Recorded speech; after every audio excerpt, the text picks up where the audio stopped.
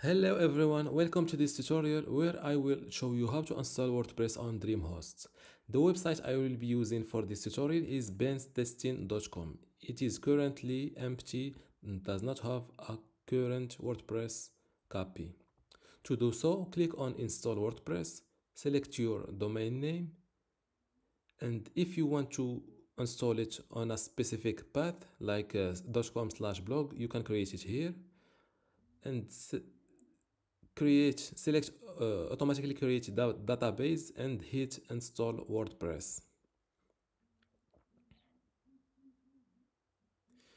From here you can choose your the purpose of your website, of your new website build. You can select none,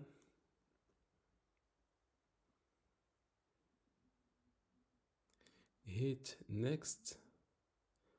I recommend you to uncheck these plugins, these recommended plugins, and click on install.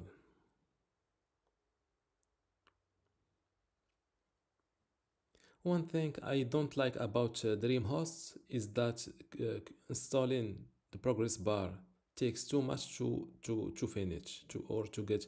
It takes 4 minutes, which is longer compared to other web hosting providers like Hostinger or Bluehost.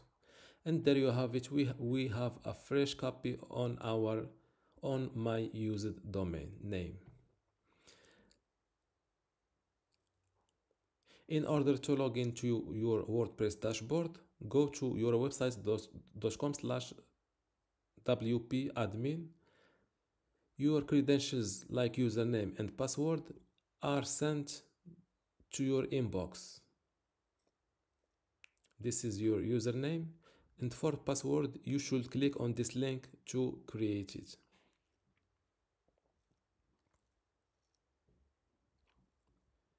Here you can generate your password, and there you have it. Now we got access to our dashboard, WordPress dashboard.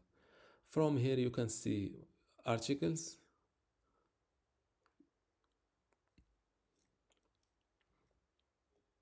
if you want to change your WordPress website author name, go to users. Before that I was here deleting my some plugins. To edit your website or your username or your displayed username, go to users,